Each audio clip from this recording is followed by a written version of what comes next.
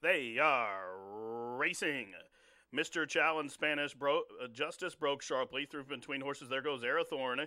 Indie Rhythm will be a pace presence down along the inside. Away in the fifth position is Cats in the Mood.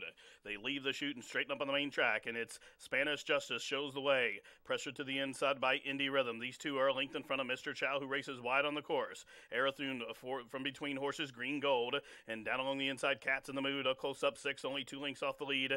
Then a separation of 3 back to Houston, and a link for the back to Rake It In, and at the back of the pack is about 15 lengths off the lead. First quarter, 23 seconds flat. They're 4 across the track onto the far turn run. On the inside, Green Gold. To the outside, Mr. Chow turns the heat up there in second.